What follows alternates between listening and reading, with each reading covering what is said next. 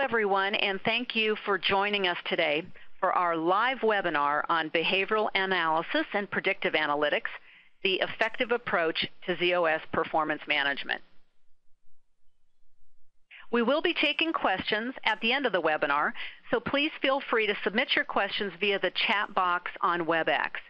If you have questions after today's webinar, please email us at performancequestions@sdsusa.com.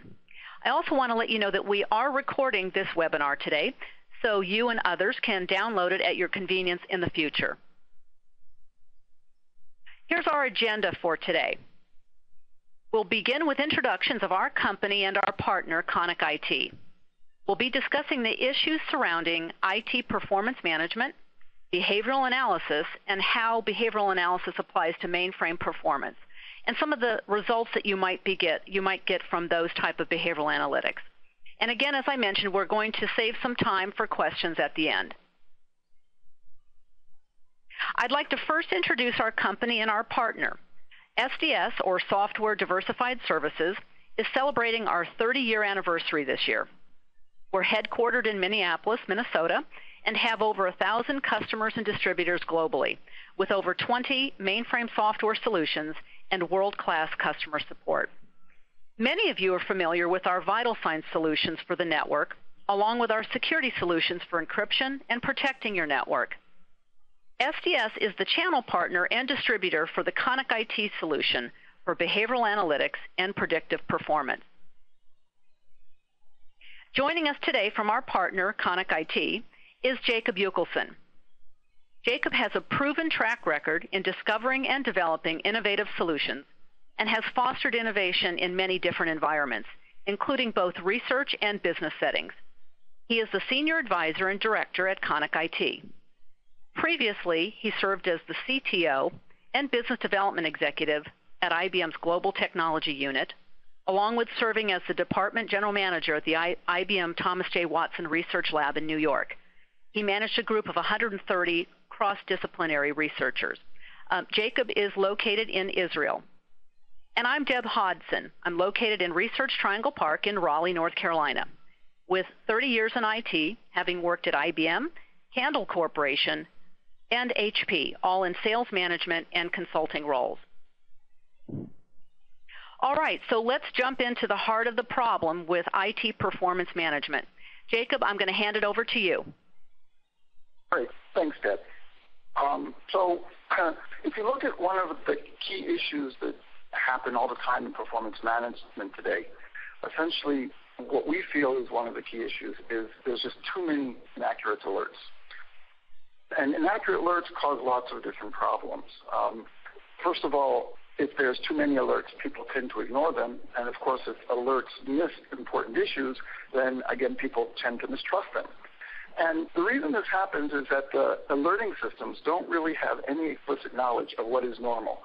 In order to be able to understand whether or not the system should issue an alert, the system needs to understand if the system is behaving abnormally. And in order to be able to do that, you need to be able to understand what is normal. And a lot of this talk will be around understanding and creating baselines around what is normal and then understanding how to use those for alerts. Now, one of the reasons this happens is because of static thresholds. So in order to be able to understand whether or not an alert should be issued, people set up various kinds of static thresholds, like, for example, CPU is over 80%. And the problem is that, first of all, that happens in various occasions, and some of those occasions, 80% could be good. If you have lots of different users, you would expect it to be over 80%. On the other hand, sometimes if you go under 30%, that could be bad because there could be something upstream that's actually causing problems so that you're not getting enough transactions. And so just setting things at a static threshold doesn't work. And finally, by the time you see the alerts, by the time that the system issues an alert, what you're really seeing are symptoms. So, for example, you're seeing slow response time. But slow response time isn't really a problem in and of itself. It's a symptom of a problem. So, for example, it could be a symptom of a database being locked or transactions not getting through. And what it manifests itself as to end users is slow response time. But slow response time is just a symptom. And that also leads me to the next issue, which is very important in IT today, and in many cases the users are the first to know. because many systems, mainframe including, end users work directly with the systems through web interfaces, through mobile interfaces, and they are the first to know when something's broken. And that is not the optimal experience. What you'd really like to be able to do is understand that there's a problem before, and hopefully way before, your users actually know about it. And so going on to the next slide, why does this happen, especially in the mainframe? And the reason it happens is that because mainframes have become and are such large transaction-oriented environments, this really makes them quite complex. And the interactions between the different things going on in the system at the same time cause a lot of these problems. So it's not because of the QA isn't good enough. It's not because the system wasn't tested enough. In many cases, it's just because the specific instance that's being run or set of transactions that are being run in any instant of time are colliding or causing issues around shared resources, and that's what's causing the system its performance problem. So having these shared resources really creates a very complex environment in order to understand that there are performance problems and when there are performance problems. Now, if we look at the tools that exist, various kinds of monitoring tools, and there's quite a few of them, they're great tools. But the problem is they give you a flood of information telling you what's going on, but they don't really tell you how it compares to what should be going on, and they don't show you where to look. And what IT personnel really need is a system that helps them understand not only what's going on, but where they should look, and is there a problem. And the only way to get this to happen is to have analytics. In other words, to analyze the system and analyze the performance of the system, understand what normal behavior is, and then based on aberrations from normal behavior, abnormal behavior, be able to issue relevant alerts. Going on to the next chart.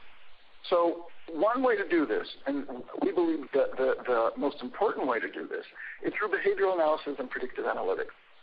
And so in order to understand whether or not your system is acting normally, you need to be able to understand how your system should be acting. And the way to do that is to understand how your system has performed given the specific environment you're in now in the past. So in other words, trying to use past behavior as an indicator of current performance. Can you click on this bit? And so if you look at that picture, so, if there's just a small aberration from performance, if Bill Bixby didn't become the Hulk, well, this may not be an issue. But when there's a huge aberration of performance, when things have changed drastically and things are not behaving as you expect them to behave, and this, of course, is not a general, I expect it to be less than 70%, but it's, I know that I'm on a Monday, the beginning of the month, at a certain hour, a certain minute of the hour, and a certain second of that minute, I know how I expect my system to be working. And if it's wildly off from that, I can start understanding that perhaps this is an aberration to normal behavior, and I need to analyze it a bit more, first of all, but in the end, I'll probably need to alert someone that there is something going on. Next chart. So what do you need to do? First of all, you need to be able to find or create historical behavioral profiles that describe current behavior. So I need to be able to create a behavioral baseline. So again, a behavioral baseline is not a single number. It's essentially a huge series of numbers describing how I would expect my system to work in this current environment, given what I know of its past performance. So the goal is to find anomalous performance behavior. In other words, find out when my system is acting abnormally. And in many cases, if my system is acting abnormally, this is an indicator of future problems. This may not have yet manifested itself to end users, but the fact that database locks, for example, are being held longer than usual, or transactions are not going through the system as expected. This, in and of itself, may not be yet felt by end users, but it's an indicator and an early warning sign that I should be paying attention, and there could be very soon an issue that's going to affect my end users. And this is just essentially trying to build up the heuristics in some sense that an experienced operator actually uses anyway. An experienced operator knows their system. They know when things are acting normally. They know when things are acting abnormally, and they can very quickly ascertain. And this is, of course, if they were looking at the right place at the right time. So in some sense, you want a system that It acts as if it's a seasoned operator, knows the behavior patterns, and is looking everywhere all the time. And so why does this work? And why do these issues occur? Well, first of all, an anomaly happens way before it's actually felt by users. It's over here in the upper left-hand corner. What happens is something went wrong. Something went wrong with the system. And this is causing your system to act abnormally. And over time, what happens is the actual root cause disappears or dissipates. So, for example, if it was a set of locks being held abnormally, over time those locks will be released, and you won't see them if you look at the system. But what will happen is that there will be something, can you click again? There will be essentially a set of problems that are found over here, but this is way after the original problem happened. So the database locks happened over here on the left. And what happened on the right is essentially finally users were affected, and they start calling me and telling me that things are acting slowly. So what you really want to do, if you click again, Deb, what you really want to have happen is you really want to find the problem as close as possible to the anomaly. Now, if you do that, your life becomes a lot easier. Could you click that? Thank you. And the reason it becomes a lot easier is that it's sort of the difference between trying to analyze a problem after the fact and being an eyewitness. Could you click again on this? So if I think of a crime scene, this is sort of an example, if I come in late, what I really see is just the symptoms or the effects of the crime. And then I need to spend a lot of time analyzing where the issues were, what actually happened. On the other hand, if I can make myself an eyewitness, if I can see what actually happened, in this case I can see this guy sticking his hand through his window, it's not a whole lot of analysis to figure out what to do or how to fix it. And so this is what I think the most important thing about behavioral analysis and predictive analytics is that if you can catch the problem as close as possible to the anomaly, then it becomes much, much easier to fix it and to fix it quickly. Next slide, please. So what happens if you're late? If you're late, what you get to see, and this is probably familiar to anyone using an alerting system, you see a cascade of alerts. You see things right up red all the time, a whole bunch of different things. And now what you're actually seeing is the symptoms. You're being alerted to the symptoms of the problem. And there's lots of symptoms to the problem, so you're being alerted over and over again to the symptoms of the problem. So let's imagine what would happen if I could actually do this earlier. So if I could do it earlier, and we'll see this in a second, I would be able to go in and see what the root cause is. But since I can't see the root cause, I'm going to start analyzing those symptoms. And what I'm going to find out is, if I look at this graph here, I can see that I'm way over capacity, right? I mean, I'm using up my CPU. I'm not able to provide the level of support, or the CPU is not able to provide the level of performance that is expected. So maybe I'm having a capacity problem. Maybe I need to increase my CPU. Next chart, please. Maybe it's a problem with the database. Again, one of the symptoms that we saw earlier is that, the CPU, I was seeing slow response time. CPU was overloaded. And here I'm seeing that I'm having problems with the database. The database is not being able to keep up with the transactions that it needs to handle. So maybe it's a capacity problem. Maybe it's a database problem. Maybe there's some issue I need to do with my database. Maybe I need to upgrade it. But as I said earlier, if you could turn back and if you could get to the root cause, could you click again? Then I would be able to understand what was happening before I saw those cascading errors. So if I could really turn back time and look and say, hey, what actually happened right before I was seeing all those errors? Well, then I will be able to understand that this is the issue, right? I have a certain task that's causing a problem. And then I could actually focus my efforts on that specific task, understand what was going on. So I don't really need to turn back time. What I really need is a tool that was capturing everything from when the anomaly happened all through the different stages and symptoms. So if I capture the anomaly early on, I've actually captured it very close to the root cause. Next chart. So, and of course, once I can do that, the problem becomes similar, right? When I can look and click again, yep.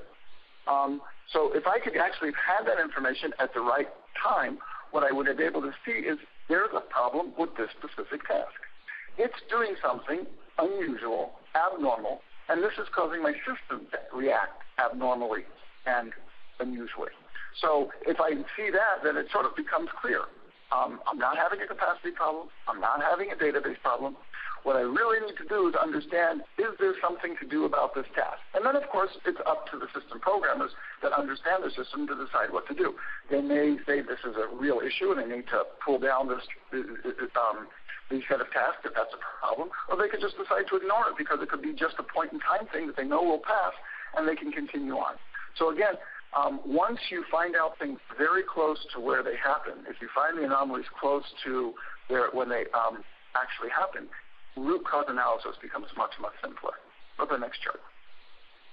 So that was a lot of background, trying to explain why if you could do this kind of statistical analysis, if you could do predictive analytics and based on behavioral analysis, it could provide lots of benefits. So how do you go about doing it? So one way to look at it is say, well, this is a statistical problem, right? Prediction is done in lots of different systems. There's prediction for the stock market. There's prediction for mechanical failures. There's lots of different kinds of mechanisms you could use using SAS or some generic BI system to apply various kinds of statistical models and try to understand how this affects the performance of your system. Now, the good part about this is that if you do it this way, it really is general. You can use essentially a set of algorithms for any kind of predictive problem that you have, from the stock market through mechanical failure down to performance issues. The problem is, of course, that you use generic models like that, they don't really work well because they don't understand anything about the domain that you're talking about, and you're trying to fit it to general problems, and in most cases, it requires a lot of knowledge of the domain to build up a good and working model. Could you click on the next chart? So how can you do it then? Well, the way to do it is actually to build up specific models for the domain that you're interested in. So you want to be able to do generic mathematical models because there are some parts here that are generic. But on the other hand, you need to add to that domain expertise. And there's lots of different kinds of domain expertise you can build into these models as you're building them. Well, you can do certain things about the actual physical characteristics. For example, CPU must be positive. CPU can never be a negative number, which is kind of trivial, but you can build that kind of knowledge into your domain expertise, and that actually strengthens your model because it means not every single possible solution is a viable solution. It needs to understand things about performance. And again, locked resources are very important indicators and very important things to measure when you're interested in performance. So again, building the model based on knowledge of performance gives you a much better, more exact model. And of course, we wanted to understand about mainframes. And mainframes do work a little bit differently than many distributed systems. Mainframes rely very heavily on queues. So again, it's very good to have models that are generic, and you need those as the basis. But you need to be able to apply on top of them specific models that help you understand, or that help the model understand the domain. And the way to architect this is essentially to build separation of concerns. Some things that are generic, and then becoming more and more specific about the domain that you're trying to model. Next chart. So what do we mean when I say domain expertise? So, for example, what do you want to collect? That, of course, is one of the most important considerations when you're trying to figure out what you want to be able to predict and measure. So what are the variables that actually affect the things that you're interested in? Now, the variables themselves may be a single variable that you get from your monitor, or it can be a combination of variables. But of course, monitors give you all the information that they can. They don't necessarily try to give you the information only that is relevant for modeling. So when you build your model, you want to be able to gather the relevant information from your monitors. And again, you may want to be able to gather it from different monitors. So you want to be able to gather it from your TP2 monitor, from your MDS monitor, from your KICS monitor, and correlate that information together. And even if you're gathering it just from your KICS monitor, you want to be able to gather certain variables and create a synthetic variable or a combined variable that actually you can use to give you better indicator of performance issues. And one of the big issues around, especially mainframe and computer performance, is that there are lots and lots of parameters. Essentially, you can measure just about anything, and you can get information just about anything. There's way too much information out there for even a computer model to be able to manage. So you need to be able to cut down the number of parameters being watched so that you can actually have a manageable set that can really be used and you can use to predict problems. And then you need to be able to define what an anomaly is. Not everything is an anomaly. And in production systems, a couple of the things that you tend to see are time-related anomalies. Things are not working relative to the time of the day that I'm in, because, again, in production systems, things tend to have a periodic kind of activity. But there's other kinds of activities, too, that make sense. Work-related activities. Work-related activities mean that a certain amount of work needs to be done in a certain amount of time. And if the resources exist to allow you to get it done quickly, you'll see a peak where it gets done much more quickly. If the resources don't exist to allow it to get done quickly, it gets spread out over a longer period of time. But it's the same unit of work that needs to get done. And finally, if you could really understand this and you could create this prediction and understand how your system should be acting, then you can apply this knowledge to create dynamic thresholds.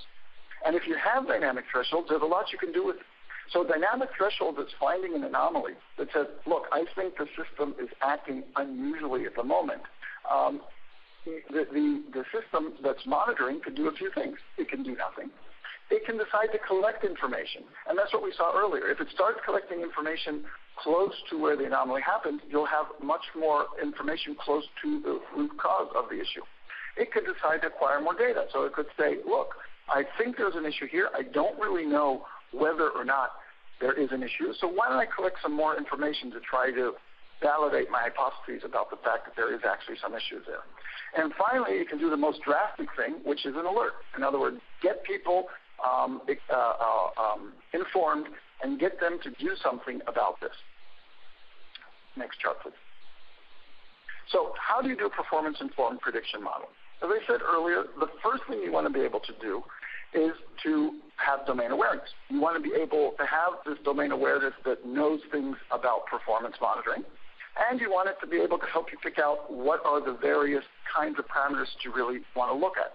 Some of these parameters will be system-specific parameters, things that come directly from your monitors, and some of them will be synthetic parameters, things that are combined either across monitors or different kinds of measurements from a single monitor. Then you want to take this and put this into a generic model. So I want to be able to build up a model, again, generic with domain expertise, to create what, as we look at this green highway there, what I think the normal bounds are for this variable or set of variables. So this is how I expect it to behave. Now, if I look at this graph, and you see the actual spiky graph in the middle, the green area shows me how my prediction expected things to happen. This is the actual measurements that are going on. And, of course, if you look, the things that I've measured is in the past, and then I have a prediction of the future. I now have a prediction of how I expect my system to behave. But if I look at this area where the graph has gone outside my green highlight, in other words, it's gone outside of my predictive area, I need to decide whether or not I want to alert to this. Because, as I said earlier, sometimes I want to gather more information. Sometimes I want to be able to alert. So I have to decide, is this really important enough? Is this something I want to do in order to create an alert? And one more click there. And, of course, on top of all that, even though this may be something that is an anomaly, and it's kind of important, but, of course, it may be in a subsystem that nobody really cares about, or a task that's not really important. And so in that case, you need to be able to configure this to ignore things that, even though from a mathematical perspective or from a domain perspective, they really should be alerted, but you don't want to alert them because of the specific characteristics of the installation. Next chart.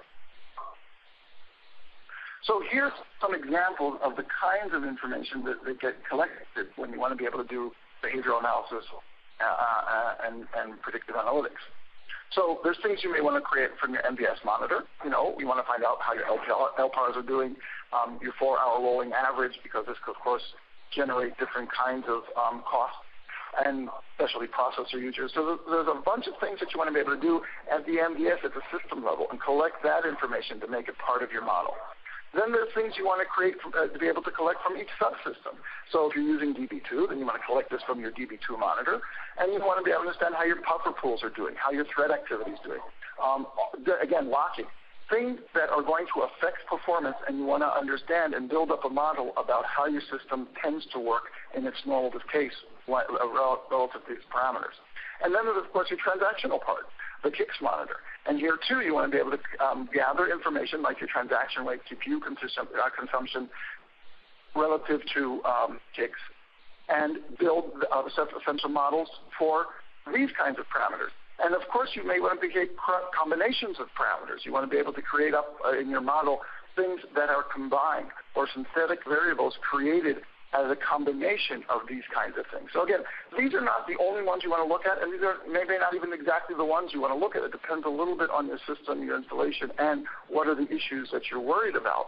But these are the kinds of things you'd like to be able to measure and build up a model saying what is the normal behavior for these kinds of parameters and combinations of parameters, and then use that model to understand what is abnormal, and when you see an abnormal activity relative to the parameters that you're measuring, be able to either gather more information or generate an alert relative to the system and let people know that there's an anomaly out there that could be causing a problem in the future.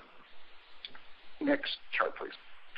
And then on top of that, as I said, what you get are your alert candidates. So you get things there that are essentially saying this is an anomaly, and I may want to collect more information, or I may want to alert. And if I want to alert, you need to take alerts very seriously because, as I said earlier, if you overdo it with alerts, people tend to ignore your system. And we see this all the time, where you go in and you see red on the monitor and no one cares. And the reason no one cares is because most of the time it doesn't mean anything, and they probably understand in this case it doesn't mean anything. And in the other case, you see people scrambling around when everything is white on the monitor, everything is normal or green on the monitor. And this is because it's missed some issues. So you have to be very careful with your alerts. You don't want to underdo it where you want to miss important things, but you certainly don't want to overdo it when you're alerting about things that don't really matter. So on top of being able to understand that there's an anomaly there, once I understand that there's an anomaly, I want to run a set of rules that help me understand what I should do with this. Should I gather more information, or should I generate an alert? And these are examples of kinds of alerts, right, that you want to understand. The amount of CPU usage under or over expectations. And I'll just talk a little bit about under expectations because I mentioned it earlier, but it's really important in that when people set up their thresholds, they don't tend to think a lot about the fact that underutilization could be just as big an issue as overutilization. And the reason is that my CPU is underutilized when based on past behavior, I know it should be more utilized at this given time. The reason that's important is that there may be something else causing downstream that's not allowing me to actually, or not allowing the system to get the transaction. So it's being starved. And if the system is being starved, I'd really like to understand what's causing that starvation. So sometimes underutilization can be just as important as overutilization. And I want to be able to create rules around this so that, again, I'll be able to understand what should I do with this information. So there is a mathematical anomaly. It's based on my understanding of the performance issues. But on top of that, I really want to understand and have some rules that will tell me whether or not this is alert-worthy. Next chart, please. So here's an example of the kind of information you get when you just sort of gather this information from a system. And if you look at this thing, it's not really very meaningful because there's no model on top of it helping me understand what this actually means. Do another click. So if I put my model on top of this, is of course is a very trivial time-based model. Oh, if I see these are days of the week, I can say, hey, I'm starting to understand that there's some kind of pattern here. There's something that I can use perhaps to predict. And if I see this week over week, and I see this for a good number of weeks, I can start understanding, hey, I'm really starting to understand how the system should be performing at given any time of the day. And then once I understand that, I can start using that behavioral analysis to do my prediction. Go to the next chart. And here's another kind of example. Now, this one means even less, and there's a little bit of a model there, right? It's talking about Sunday or Monday. But again, I don't really have anything here that helps me understand, is there anything on top of this, or is there any model that this fits into that would help me understand how my system usually works? One more click. But if I really tell you that it fits into a work-related data profile, where essentially, as I said earlier, there's a certain unit of work that needs to be done, and based on the resources available, it will either do that unit of work slowly or quickly. Then I can start understanding and say, hey, I now have a model that fits the kind of data that I'm getting, and I can apply this model, and I can understand whether or not what I'm seeing now in my system actually makes sense relative to the things I've seen in the past. Go on to the next chart. So I'm going to very quickly just run through a simple example of being able to use a kind of system that does behavioral analysis and predictive analytics. And so what we're seeing here is essentially this is the system's prediction of, for example, a certain CPU rate, how it should react. And so that's what we're seeing in this green highway here. What we're seeing essentially is the boundary of how we expect this specific parameter to act. Would you click that? And here I see what's going on. When I do my actual measurements, I see it's fitting very nicely with the model. It's sort of in there, in the specific space relative to where it should be for this specific parameter type, given this time of day and my system configuration. Next, please. Okay, now I've gone outside the bounds. And so this is clearly an anomaly. I'm outside the normal area. So somehow something has happened that's actually caused my system to act differently than I expected it to act, given everything I know about past performance of my system. One more click. And so when this happens, and as I said, sometimes it depends on the kind of system you're measuring and the rules that are being used, it can decide to give an alert here. And the reason it's decided to give an alert here is because it's been over, in some sense, it's the integral of the area underneath this anomalous behavior. It's been going on long enough, it's been going on deeply enough that it's something that I should alert about. And so this will, after a certain amount of time, generate an alert. And again, the alert is really close to the anomaly while the anomaly is still happening. So I'll be able to start gathering information and be able to look at root cause as opposed to symptoms. Click again. Okay, this has happened again. And the question here sort of is, there's another anomaly. Do I really need to alert here? One more click. And so this is how the system performed before this anomaly, and this is how it performed right after this anomaly. And so again, the question is asked, do I need to create an alert here? And the answer is, and again, given the system, click again, no. And the reason is that alert didn't happen for a long enough duration and wasn't steep enough during its duration to actually cause an alert.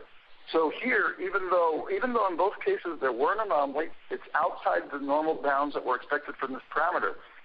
Here an alert is generated, while here, because it was back at normal, it was a very quick spike and then back to normal again, here an alert isn't generated. So those are the kinds of, that's the kind of information that a system can give you using rules, not just mathematical anomalies.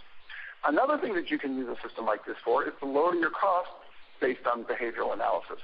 So here what I'm seeing, based on 4-hour rolling average, is peaks that are happening in my system. Click again. Oops, sorry, my mistake. Go back one. Okay. So what's happening here, if I look at these red stars, I can see that here I'm in danger of going over my 4-hour rolling average. And these peaks, if something anomalous would happen in my system anywhere around these peaks, I would be pushed over during my 4-hour rolling average, and this could actually cause an additional charge.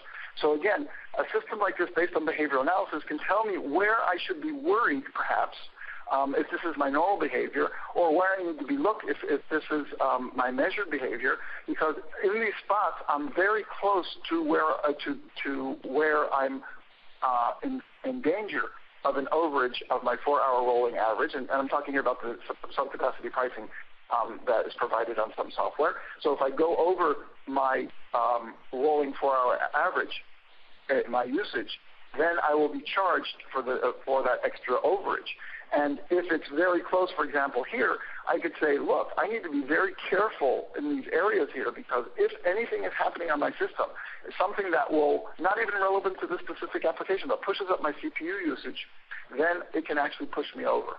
And one example we saw with the customer is essentially there was something else going on in the system that was taking these peaks that were close to being overages and actually push them over the boundary for a 4-hour rolling average, and this generated extra charges. Now the next chart. So what are the results of using a system like this, of being able to use behavioral analysis and predictive analytics? Well, first of all, you get improved performance because you can find anomalies before they degrade the service to users. Now, you can't always fix them before they degrade, but at least you can start working on them. You can get the right people focused on them so that you can actually get the problem fixed faster. Also, users are now calling about problems that are already known to IT. So instead of IT scrambling on every call trying to understand why is my system slow, how come no one knew it was slow, you actually know about the problems before they're affecting the end users. So when the end users' calls do come in, if they do, then you know what they're talking about rather than scrambling to try to understand what they're talking about. And of course, this generates causes lower cost. The reason is because since you've actually captured the information close to the root cause, you actually know more about the problem, and you can get the right people looking at the issues on the right subcomponents rather than trying to get everyone in a room, in a war room or a tiger team, where everyone's trying to figure out what subsystem is the issue so then they can deep dive and understand the issues. So you can get the right experts fixing it faster. You can have faster resolution to your problems, again, because you can have the right people working on it before the issue actually manifests itself to end users. You can actually fix the problem much, much faster from a lapse time perspective. And in the end, you can save MIPS. And the reason is because some of these defects just eat up CPU. And as long as these defects aren't found and understood, then you could actually be using up more MIPS than you need. And using up more MIPS is a general problem in capacity, but of course it can also be a very time-dependent problem, because if you do this within a 4-hour time period and you're allowing for subcapacity pricing, you can actually get charged for an overage, even though what was going on wasn't necessarily important to you. Next chart. So an example of things that happened here is that you can find anomalies faster, and this is an example of a system. It cost 10 anomalies before they degraded service or users. So in other words, they were finding issues before the service was degraded. As I said earlier, calls were coming in after the users had the calls were coming in after IT actually knew about the problem, rather than users being the first to know. And IT can now say, I'm working on it, and they understand where the problem was, and you can fix things faster. So go ahead to the next chart. So that was a quick look, and only in the last chart I talked a little bit about ConicIT, but we're going to have another webinar where we're going to talk about the solution, the specific solution called ConicIT for behavior analysis and predictive analytics. We'll talk about how the product works, how it puts behavioral analysis to work, and how you get it connected into a system to start building into your behavioral profile and getting the appropriate alerts. This will be in December, so look out for the invitation so that you can come and see how a real system that uses behavioral analysis and predictive analytics works in the real world. Thanks, Jacob. For anyone who's interested, there is an evaluation software proof of concept available. Sorry, Deb, go ahead. That's okay. Thanks, Jacob. Appreciate that. Again, what we tried to do today is to give you sort of a high-level general understanding of behavioral analytics and predictive analytics. And as Jacob mentioned, we will have a webinar that will be very product-focused on ConicIT in December. We did get some questions. I want to remind everyone that if you do have questions, submit them via the chat box, and we'll be able to answer those now. Jacob, I have a couple of questions that have come in. The first question, can I build a predictive system myself using off-the-shelf BI, I guess that's business intelligence tools? Well, the short answer is yes, you certainly can. And people have done this, actually. And what we see happen is that people take off-the-shelf tools for statistical analysis or for business intelligence. They gather the information. Sometimes they gather the information live. In most cases, they gather information from logs. And then they try to use various kinds of models to predict it, behavior and performance behavior. The problem is, first of all, it's very difficult to build this as a live system. So almost anyone who does this does it based on logs, using historical information rather than live information. But the real problem is it's very difficult to build these models.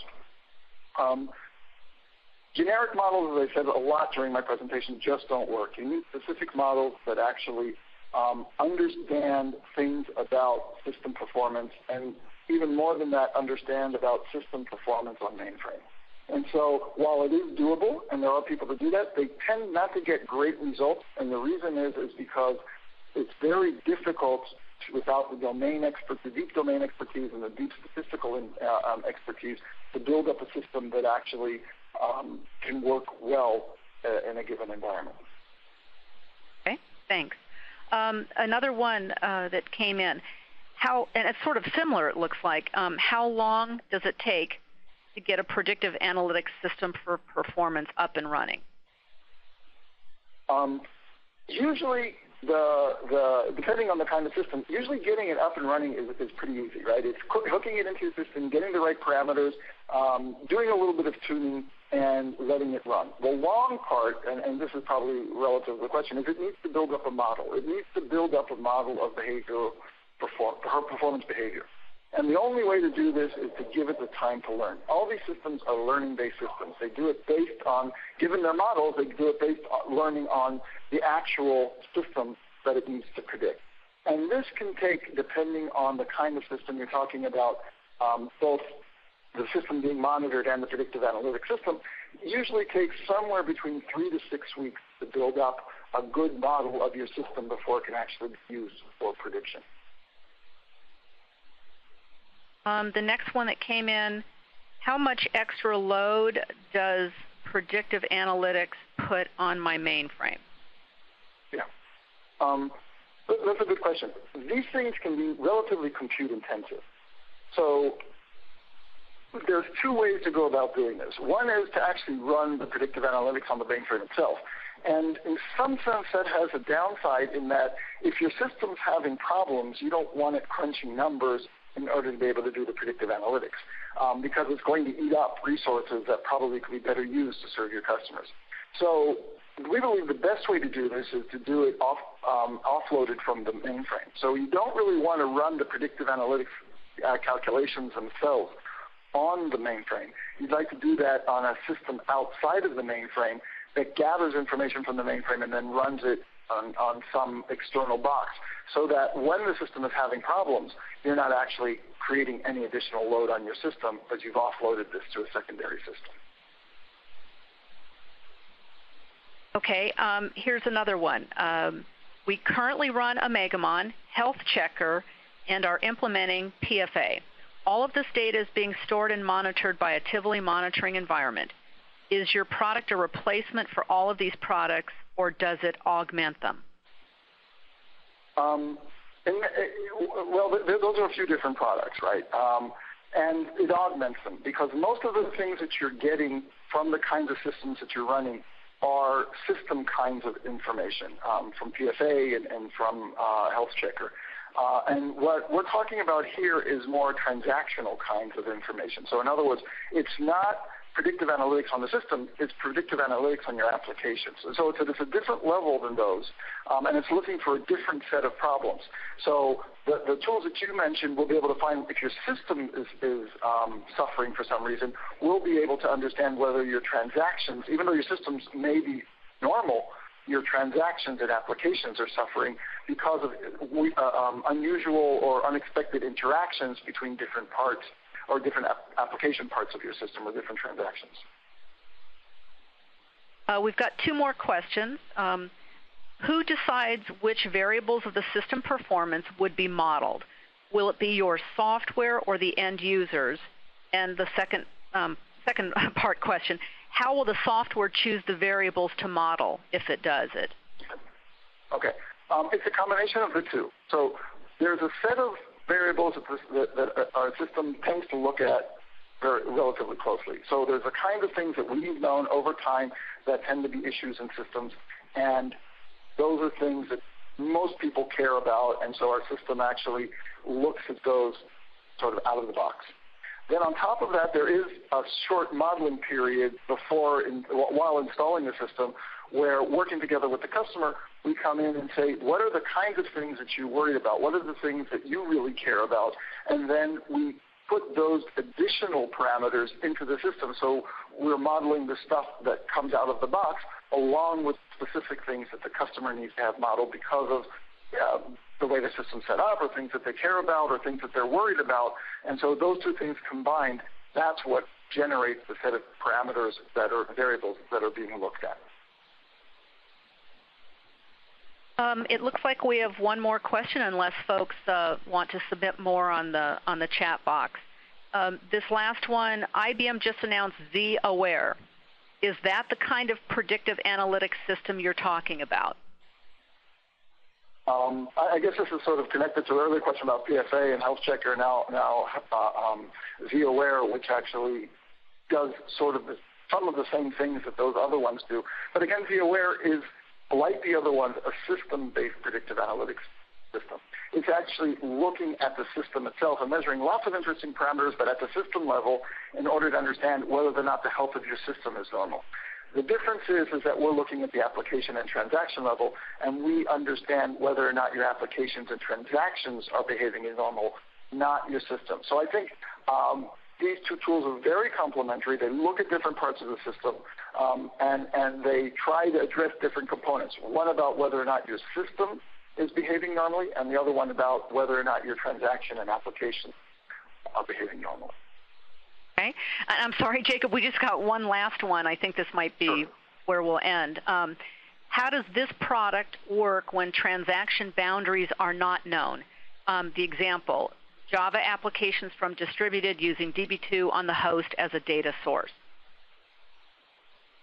How does this product work when transaction boundaries are not known?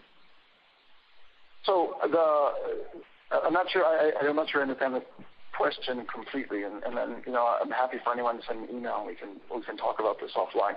But essentially, what I think they're trying to say is that if what we really need to be able to do is to be able to get the information relative to that set of transactions from some monitor. We are not replacing a monitor.